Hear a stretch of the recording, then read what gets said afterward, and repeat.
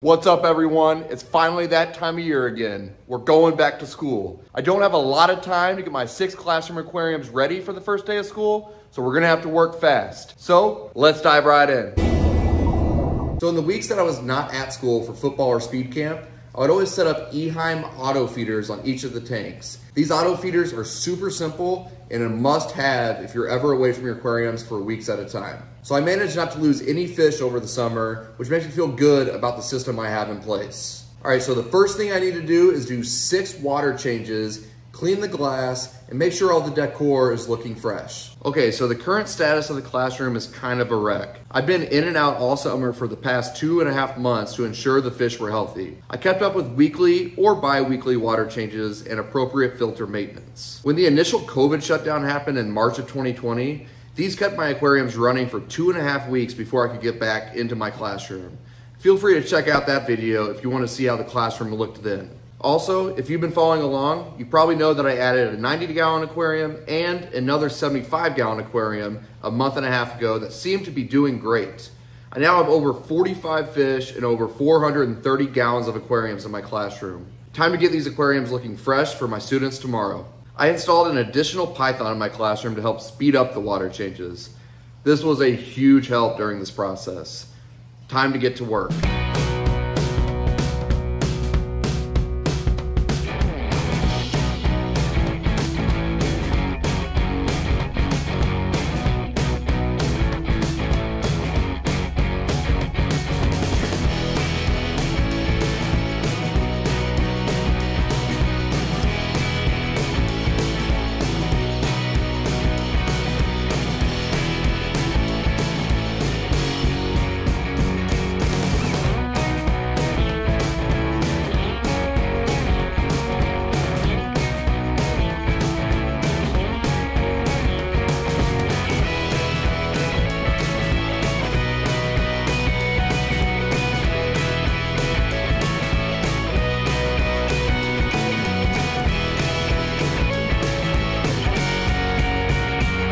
Alright, so we got all of the tanks cleaned, got the water changes done, cleaned the glass.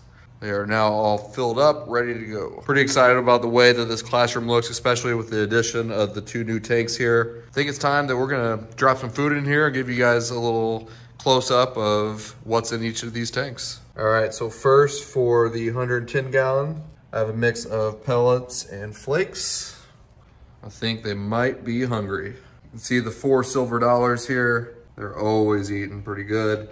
Then you got the Jack Dempsey and Green Terror / Gold Som. And then this Firemouth is really kind of taking control of the tank.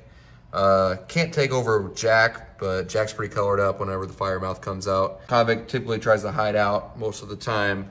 The Green Terror is doing okay. The Firemouth is getting a little bit to him as well. But overall, I love these fish. These are my favorite fish in my favorite tank. So yeah, this is typically the student's favorite tank. I think for obvious reasons, it's the biggest one. It's a 110 gallon custom aquarium with ultra clear glass.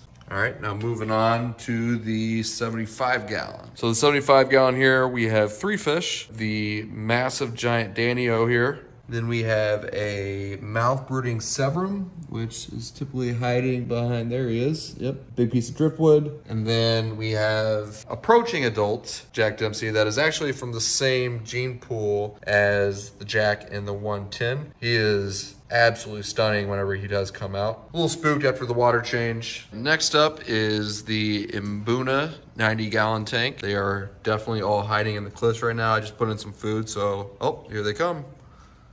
Emerging. I just have a mix of different types of Mbuna here. I love these guys because they're so different from my Central and South American cichlids. They're so active and definitely love food. See the yellow lab there, the acai, the Demasoni, and the Johanni.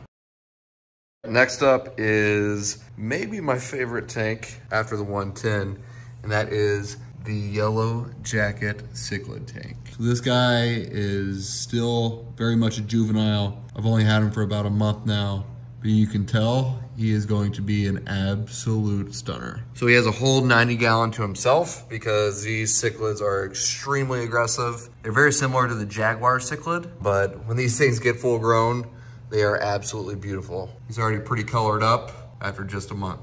All right, so next up on my desk is my good friend Felix. Felix is what we believe a short-bodied flower horn. I got her 3 to 4 years ago. She's growing super thick, but she doesn't have the classic flower horn bubble head as you probably have seen in the past.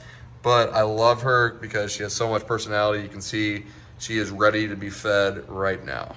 She's also a classroom favorite, so my students hopefully will also love her this year too. Last up is the 29-gallon community tank. You can see I got a variety of fish here.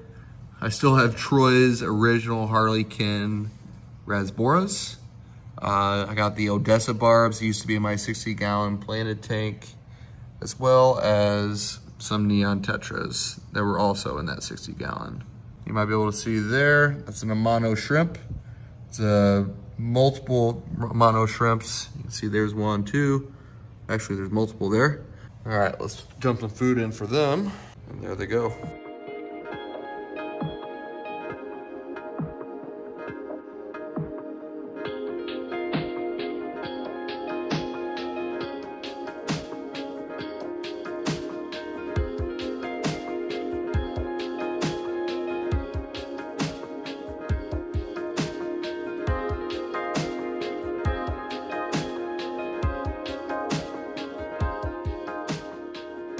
All right, guys, so I think I made it. I got all the aquariums ready for the first day of school. I'm really hoping that my students like them and they're excited to come to my classroom every day. And who knows, maybe I might inspire a few of them to join the hobby as well. Thanks again for watching, and we'll see you next time.